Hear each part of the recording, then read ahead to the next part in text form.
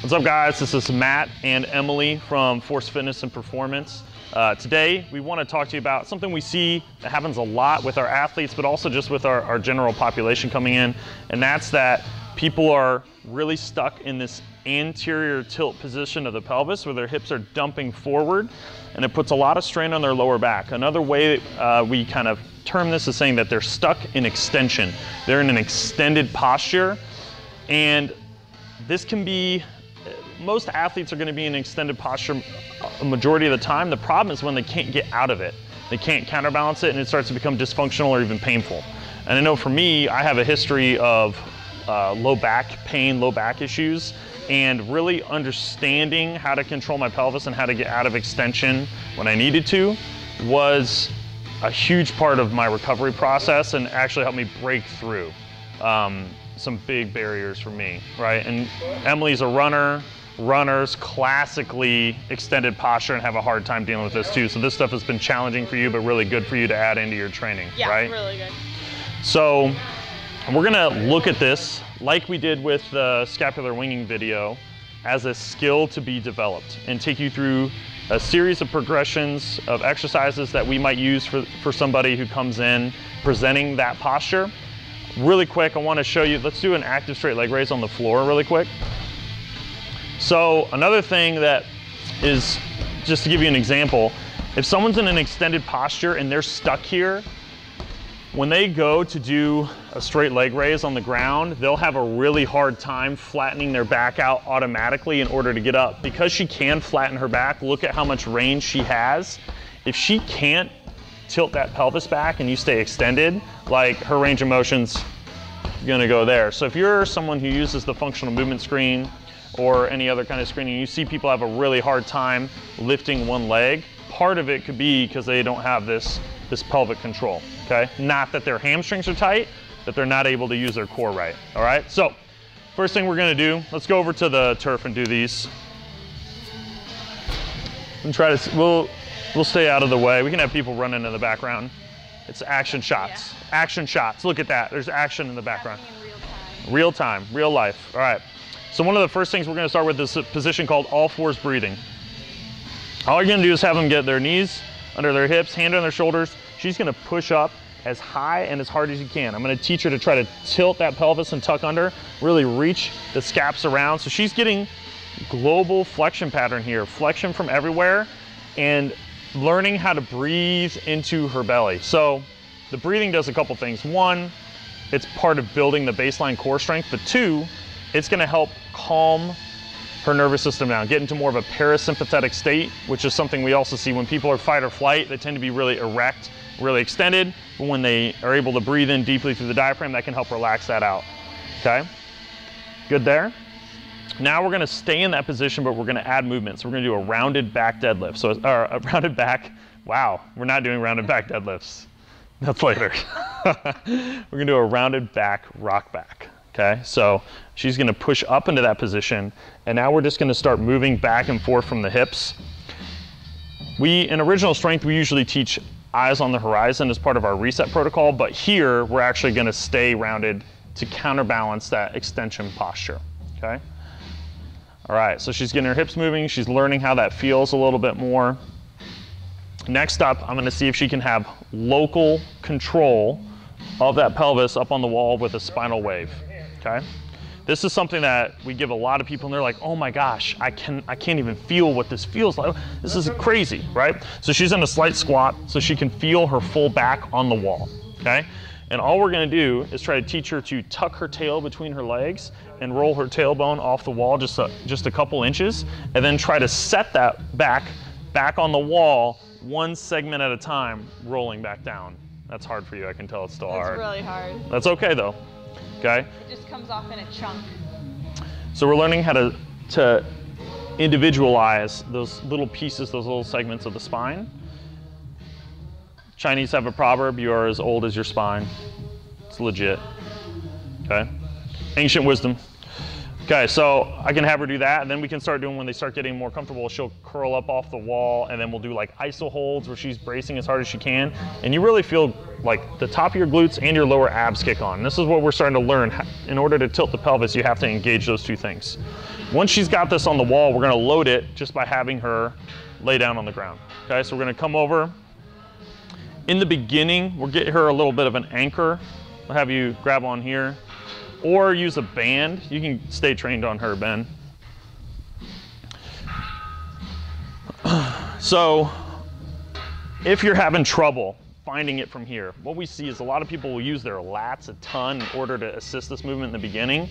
Relax the feet down, knees right above the hips. She's gonna try to curl that just off the ground. And the motion is coming from tilting that pelvis. What we see a lot of people do is shove the knees in.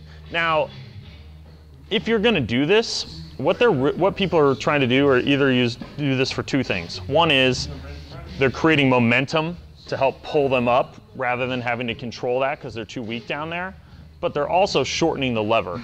So if you're shortening the lever and then trying to do that little tilt but still drive the movement from the pelvis, that's fine. That makes sense. And then you can make this harder by then lengthening the lever. Same thing with the arms. If she's having a hard time getting it from there, I might have her grab on the band instead and pull down. And that's making her less extended up top and putting more of the focus on her core. And that looks pretty good, okay? From here, we're gonna add iso holds again from the lift, deep inhales and exhales, because that's still setting the core up, okay?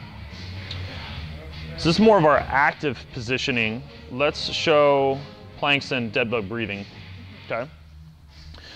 We can take this even to like our most common exercise in the plank, and this is something we feel like a lot of people miss in a plank.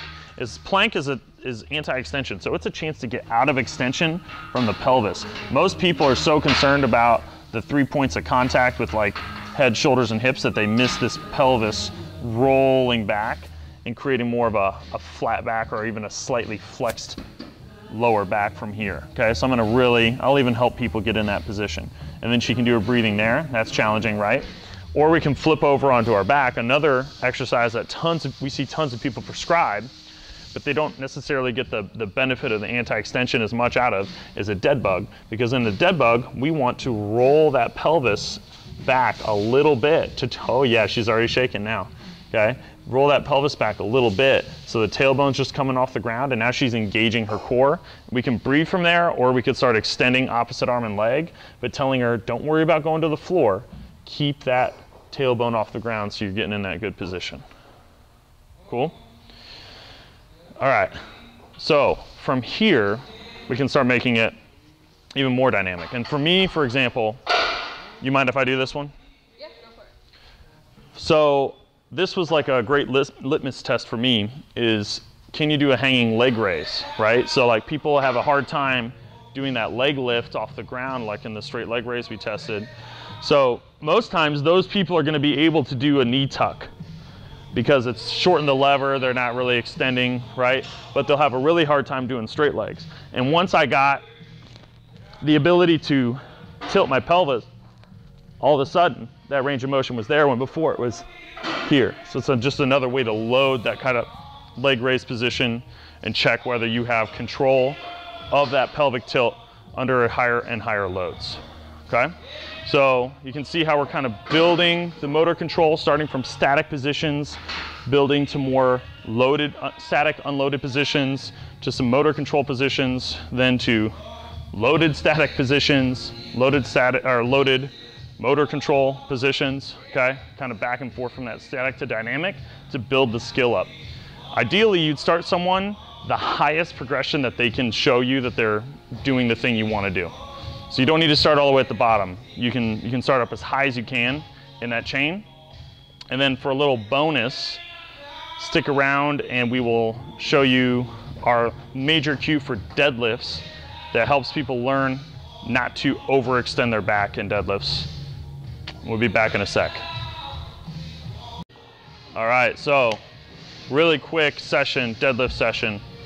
One of the biggest things we see with people who, again, can't control their pelvis or stuck in extension, they might be really strong in this position, but they tend to overarch and that can lead to issues downstream.